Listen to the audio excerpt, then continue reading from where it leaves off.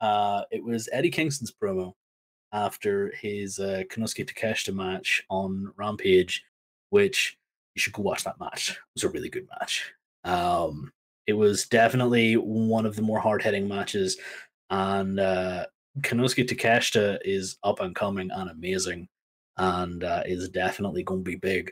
But regardless, it was to do with how Eddie was really pissed at Jericho making a liar out of him and how he's going to spill all his blood at Fighter Fest, and how like you got to watch the promo because again I cannot do it justice, but the very vibe of this promo was Jake Roberts biblical testimony promos from back in the day where he wasn't his normal I'm going to murder you because that's that's the way I am, my life, and I'm screaming and I'm angry.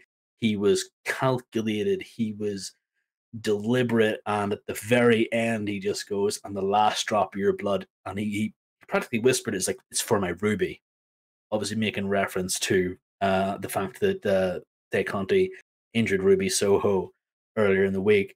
And like you did earlier on, I feel the goosebumps just thinking about the promo. It was just so good, and it just made me smile.